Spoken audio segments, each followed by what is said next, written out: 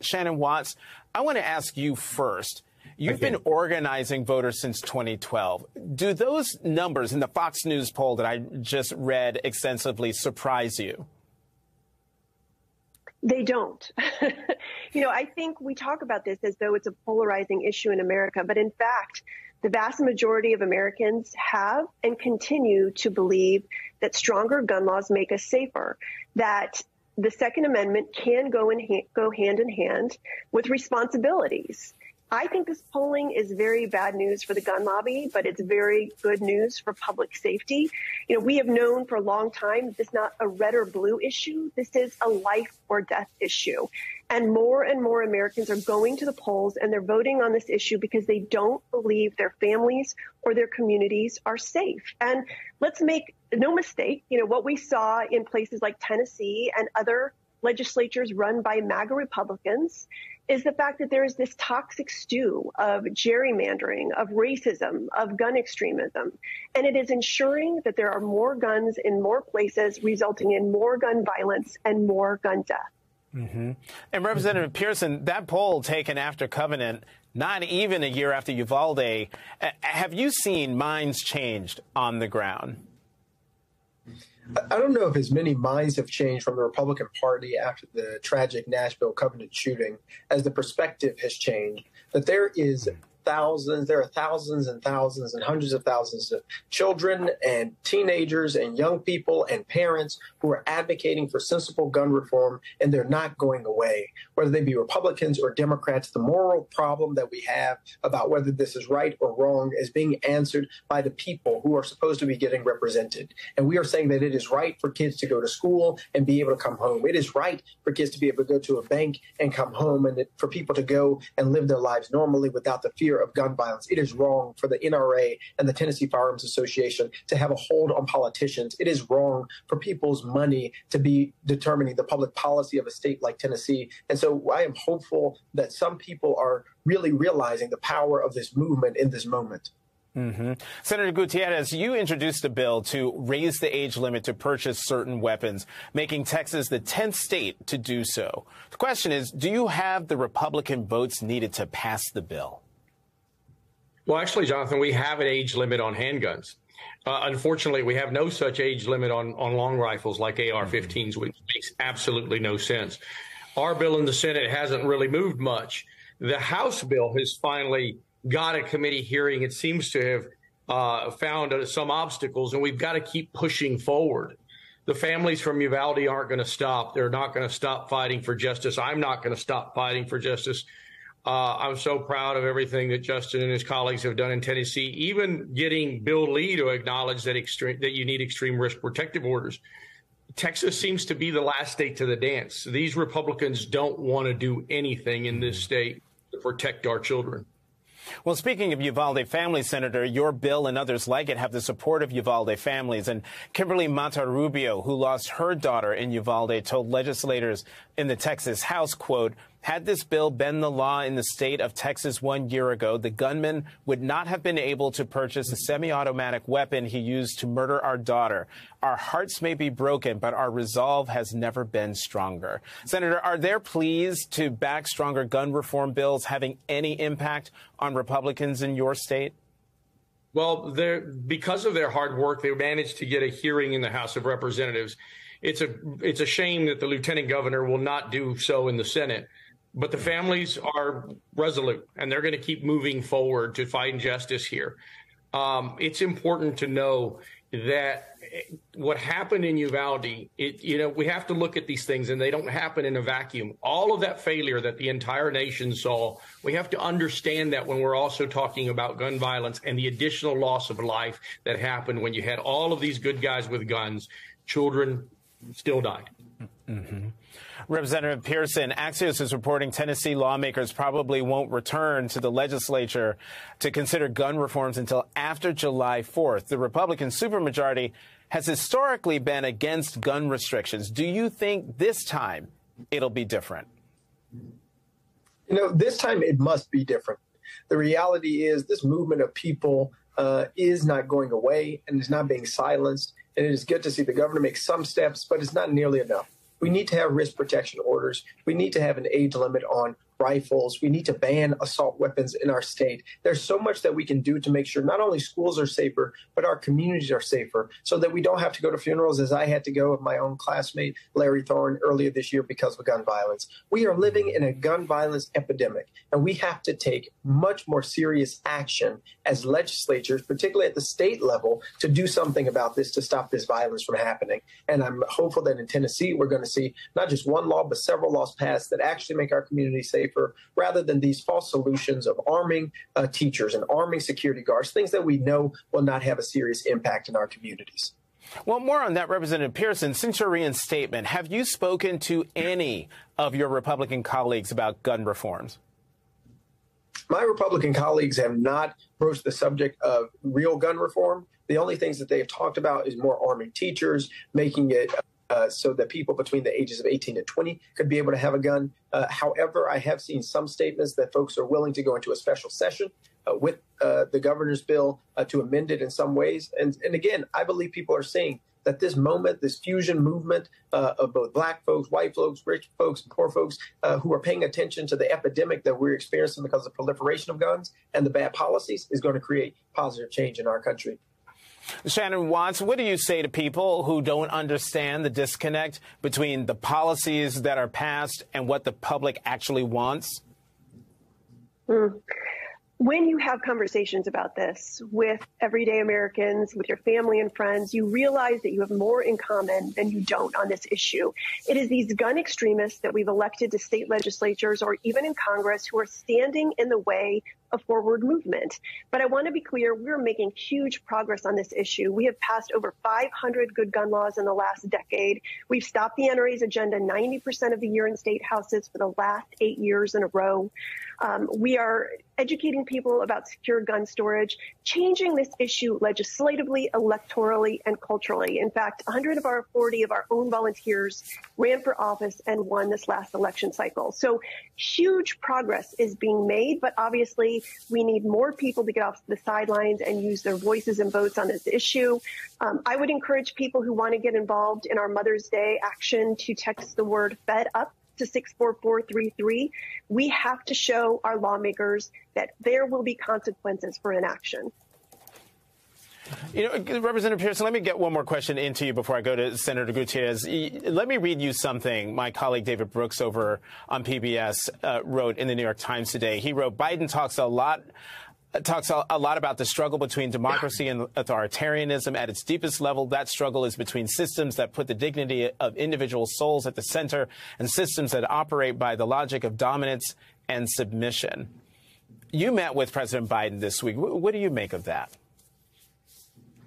I believe David Brooks is right in talking with President Biden and Vice President Kamala Harris. I believe they, too, recognize that what we are seeing at the state legislatures is the erosion of our democracy by expelling lawmakers who you disagree with. Now in Montana, silencing lawmakers who are seeking to advocate for those who have been pushed to the margins and the periphery and bring their voices to the center. We are seeing a really scary time in our American history with the erosion of our democracy and an assault on our democracy instead of real attention on issues that really can help people, focused on healthcare, eradicating poverty, things that we know government can do if it focused on caring for the last, the lost, and those made least. But instead, we're seeing real authoritarian and really anti-democratic behavior from leaders in our houses, like Speaker Cameron Sexton in Tennessee, who's silencing members and who he literally protected someone who had committed sexual assault against a 19-year-old intern at the same time that he was expelling us for advocating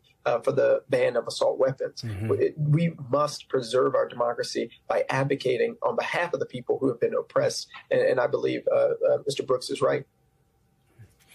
Senator Gutierrez, we all know the police were afraid to go into the classroom at Robb Elementary. Are any law enforcement officers saying privately that they don't want to face those kinds of weapons on the street? Would that make a difference in a red state?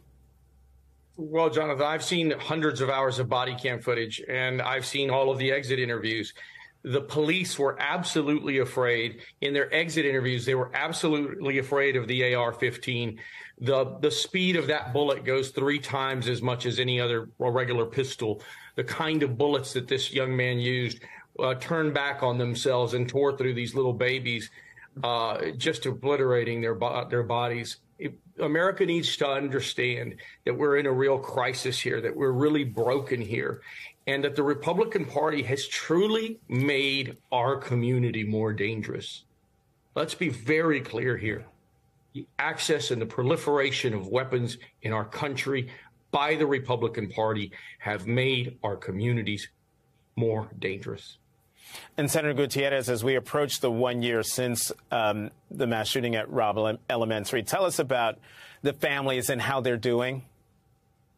You know, it's been very hard, Jonathan. I'm so proud to be their friend. I'm so glad that they brought me into their lives. I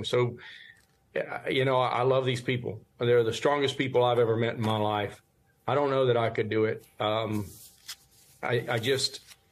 whole thing is just the most horrific thing you could ever imagine. If you have children, it just breaks your heart. And I'm just glad to be part of their world. We just got to give them a lot of love and a lot of support, and understand that this could happen to any one of us. And we've got to change things. We're broken in this country. We have to change this now.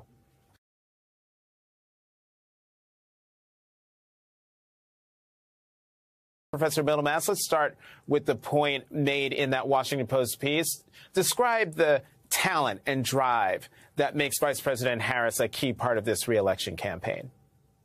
Well, she is, first of all, talented, and she has been elected at the local, state, and national level. She is not new to politics. She, of course, ran her own presidential election campaign before withdrawing to then be nominated as Biden's vice president.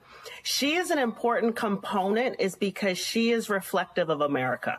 She energizes the voting base of the Democratic Party, Black women, but more importantly is she energizes young voters. And that I think any detraction from her past as a prosecutor is now in the rearview mirror, because she now has a record of 30 months or so of being vice president, representing the nation, as you mentioned in your opening, across 17 nations. She's been across the country giving speeches. She energizes crowds, and I think that will translate into a positive outcome in 2024 for the Biden-Harris ticket. And Professor Greer, Republican presidential candidate Nikki Haley, who's previously called for a competency test for any politician older than 75, said this on Fox News. I'm going to quote, "If you vote for Joe Biden, you really are counting on a President Harris, because the idea that he'd make it until 86 years old is not something that I think is likely." What in the entire, Professor Greer, what should the Biden-Harris counter to that messaging be? Well, yeah, Jonathan, we know that the Republican Party is going to come out with obviously a lot of ageist tactics. It's no surprise from Nikki Haley, because she needs to say that to detract from her lack of record. But I think the Biden-Harris administration needs to stick to the facts.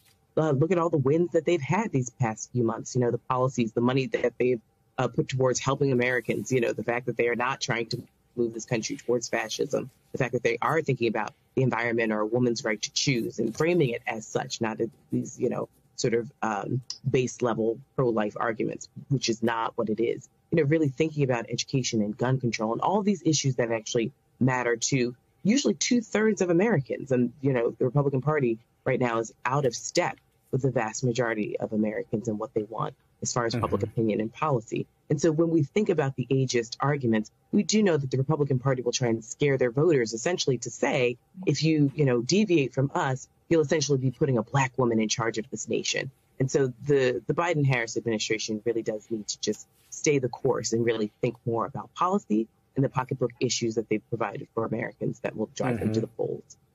And Professor Middlemass, NBC News is reporting that the White House wants to elevate Harris's work heading into 2024. A person familiar with the conversations inside the White House said, and I want to quote, "They know she is a target, and the attacks have always been intense, and the ante is going to be upped." So they want to make sure she is on the best possible footing. I was going to ask, how do they do that? But it seems to me that sort of the Times are doing that between the attacks on reproductive rights, the anti-small d democratic things that are happening in Tennessee and now in Montana, mass shootings. The vice president and the Times are meeting. Is that how they do that? Quite frankly, it's the Biden-Harris administration and Vice President Harris in particular, just to stay on track. They're doing a fabulous job. They have to just stay on message, but also be prepared for the racist and misogynistic attacks that are bound to increase in frequency, but also in the speed of them. There'll be undercurrents on social media, the national rags, for lack of a better description, will attack her. And so if the Biden-Harris team literally have to be ready for those attacks, but they also, as you mentioned, is they just have to say, and oh, by the way, we are for reproductive rights and we are for LGBTQ plus rights. And we do believe in protecting the environment. And oh, by the way, we also believe in gun control. I mean, it's really as simple as talking about policies that Americans care about, that really matter in the day-to-day lives, and then have the outside of the White House doing those attacks against the GOP. Bring forth up and coming, but also the statesmen of the Democratic Party to make sure that any attacks against Harris in particular are then countered in an effective way. And Professor Greer, aren't the attacks against Vice President Harris, particularly by Republicans, actually a sign of her strength, because they know if they don't hobble her now, and by now I mean since day one of the administration, that they know how far she can go? Yeah, I mean, we do also need to be realistic, Jonathan, though. We've never had a black female governor in this country. We've only had two black female senators. Kamala Harris was one. There is something in the intersectionality of race and gender when it comes to black women in leadership that sort of makes certain people apoplectic. I think what the Republican Party most likely will try and do is chip away at black male voters and try and sort of double down in her time as DA or Attorney General and really exacerbate certain parts of her resume and really not think about the evolution that most politicians have, either moving from the middle to the left or the middle to the right. And I do think, if we get an honest conversation about Kamala Harris, we have seen an evolution of her as a politician into the role of vice president, which has never been defined. Every vice president has a different role, as we've seen, from Dick Cheney to Al Gore and, all the others, Mike Pence.